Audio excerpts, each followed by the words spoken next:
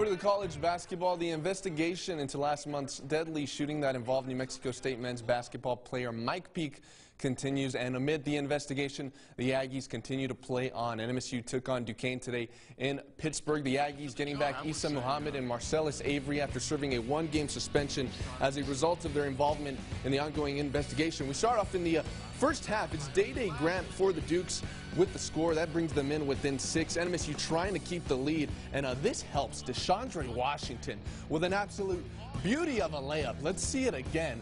Up and under. Put some spin on it. That is the cherry on top. NMSU goes into halftime with an 8-point lead. Second half, the Dukes cutting down that deficit, but Issa Muhammad says hold on, gets the defender up in the air, and he comes down for the slam.